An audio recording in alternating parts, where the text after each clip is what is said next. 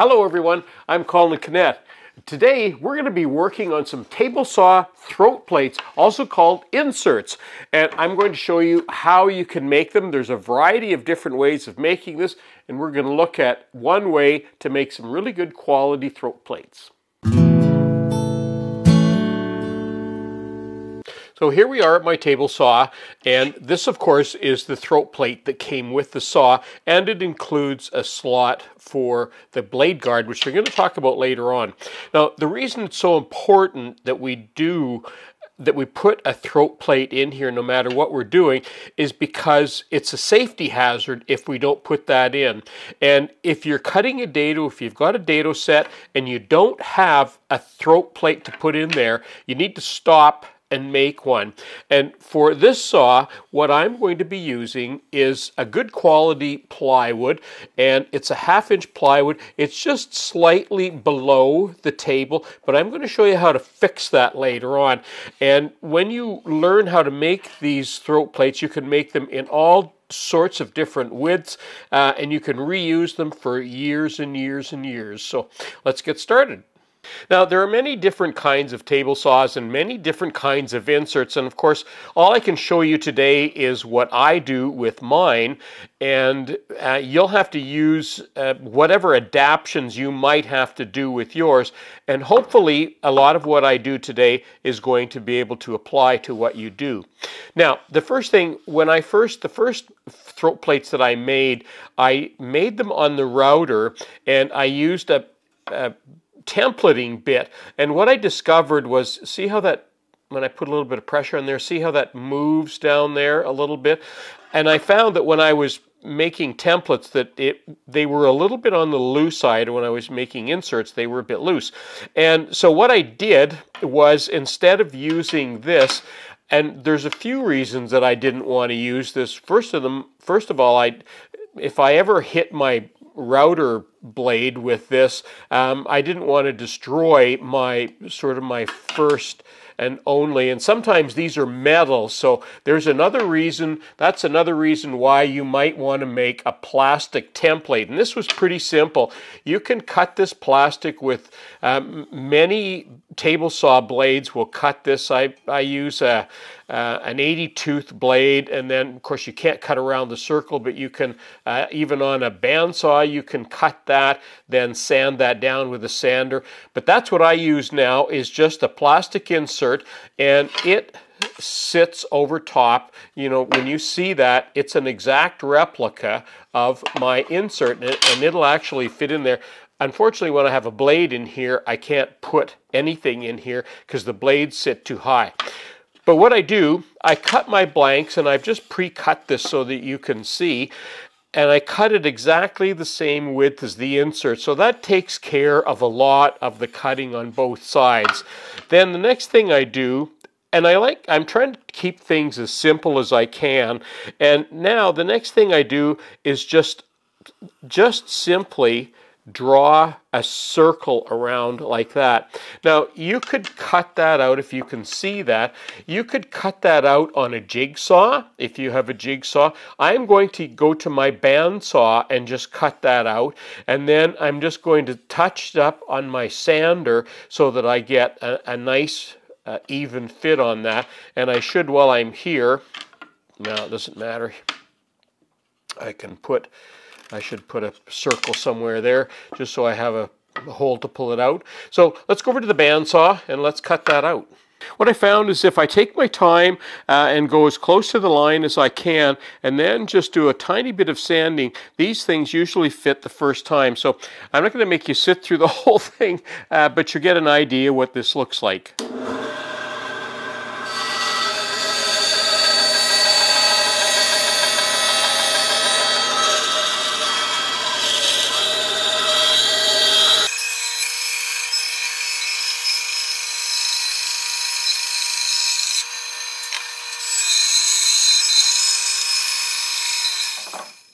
Now I just checked the insert on my table, and of course it doesn't quite fit, and there's a little bit of a bump there. So I'm lucky I have this horizontal belt sander. You can use that. You know, you could clamp this in your vise and use a random orbital sander to do that. There are lots of different ways you could do this. So I'm just going to quickly do this, and I'll check it and make sure it fits, and then when we come back, we'll be over at the table saw again.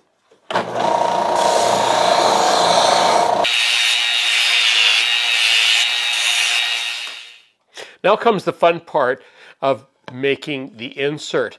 Now there's the insert that I just made. I just drilled a hole in it, and it fits nicely, but there's a tiny bit of a wobble and it's sitting a little bit low. And here's how we're going to fix that.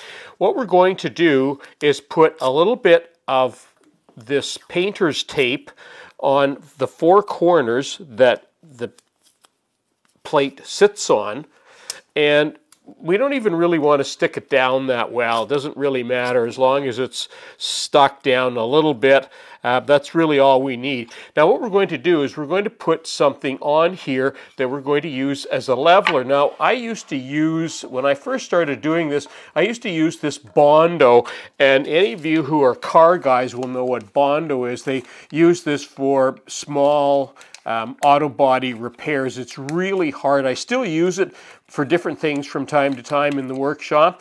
But for this, what I discovered was this hot melt glue, actually, when it's dry, it's very hard. So I've just, when on an experiment, I tried it and it actually works very well. So all we do is put a little sort of dab of glue on the four corners, right on top of the tape. And if I don't run out here. And before it dries, we put our plate on, and then we just use something handy here to make sure that it's leveled off. And we just let that sit for a few minutes, and when we come back, and it's only going to be a couple of minutes, that will be dry and hard. In fact, it probably is now, and we'll take it off and have a quick look at it. Okay, I let that sit for a couple minutes, and now I'm just going to give a little bit of a tug because I need to break the tape loose because it was stuck to, and there you can see. And now you can actually, well, when it's hard, you can actually peel a tape off. Not that it really matters at all, but that one's stuck on there, and that doesn't even really matter.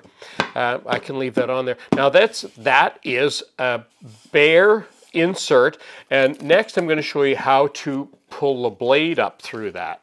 Okay, the plate's all done. I just took a moment to put the screw hole in the end there, and you can see in my template where I have a hole right there. There it is. You can see the hole. So that was easy to put in. I just countersunk it, made sure that everything is flat. And now when I run something over it, now this plate is actually very solid in there, and I can see that it's actually flat and even with the table. And now I've got a blade installed there, so all I'm going to do is just bring it over the edge, turn the saw on, and just wind the blade up into the new throat plate.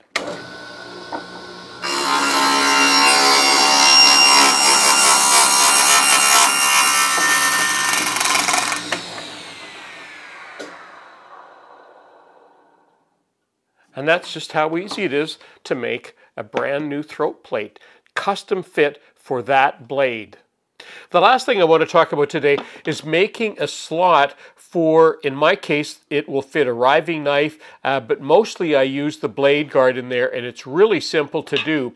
And the way I do that is in my plastic template. If you notice, I've got a hole there, and I have another hole up here, and they coincide with marks that I've made from my original throat plate. And all that I do with that is set that over top my blade guard and just put a mark there and a mark there, and then I can use my Forstner bit because my Forstner bit is the perfect size for that. So I drill a hole there and another hole there, and then I can cut that out with my bandsaw or with a jigsaw, and that creates a slot that I can then put my blade guard, the holder for my blade guard in there. So pretty simple solution for that.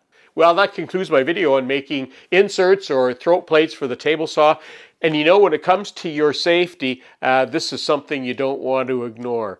I'm Colin Cadet for Woodwork Web. Thanks for watching.